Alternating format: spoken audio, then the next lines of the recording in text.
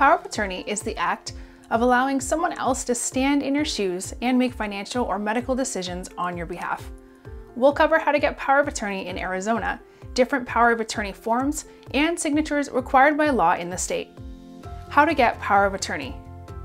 To get power of attorney in Arizona, you will need the following: the principal who is giving their powers to someone else, an agent who is receiving the powers, along with any second or third agents if the first agent cannot act, the power of attorney document, which is specific to every state, signature from the principal or another individual in the principal's conscious presence directed by the principal to sign the principal's name on the document, and, depending on the state, a type of power of attorney form from the principal and/or one or more witnesses may need their signatures acknowledged before a notary public.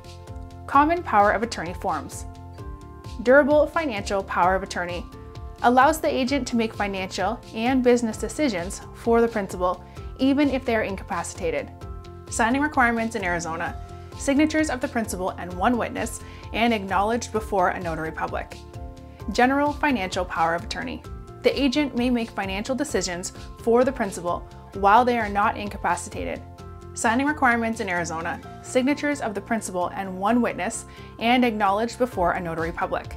Limited power of attorney allows an agent limited financial decision-making power, commonly for a single action. Signing requirements in Arizona: signatures of the principal and one witness and acknowledged before a notary public. Medical power of attorney advanced healthcare directive.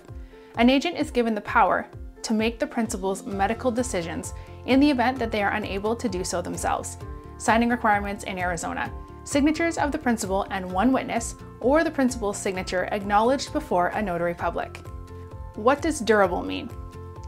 If a form is durable, the agreement will only terminate upon the principal's death or if they choose to revoke the form. Therefore, it's very important that the principal select someone that is a trusted individual. Revocation.